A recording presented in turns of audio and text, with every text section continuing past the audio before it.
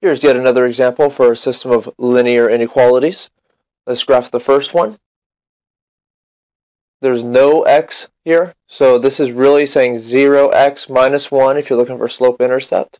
Y-intercept is at -1, but there's a slope of 0. It says go up 0 and then over. This is a horizontal line. There is no angle. Y is greater than or equal to, so it's going to be a solid line. The last part, if you remember, when graphing any inequality, is to consider the shading. Where do we color this in?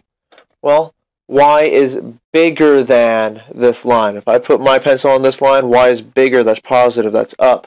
So we're going to go ahead and start coloring in above that line. That entire region is our solution to the first inequality.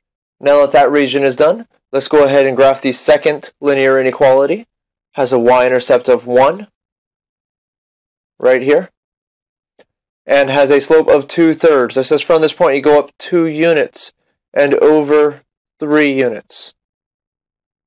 We have the 2 points we need for our line. This is equal to, so once again it will be a solid line instead of a dotted.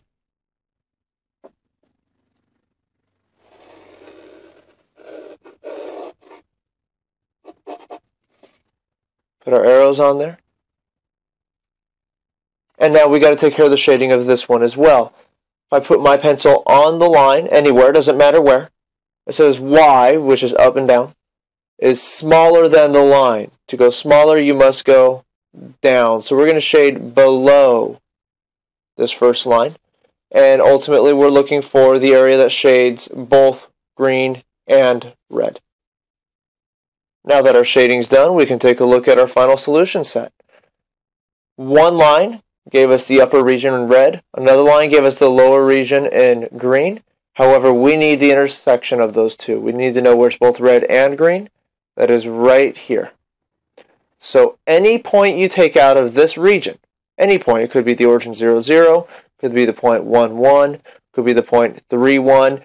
Any point you find in this double colored region will work for both inequalities. That's why this entire colored area is our solution set.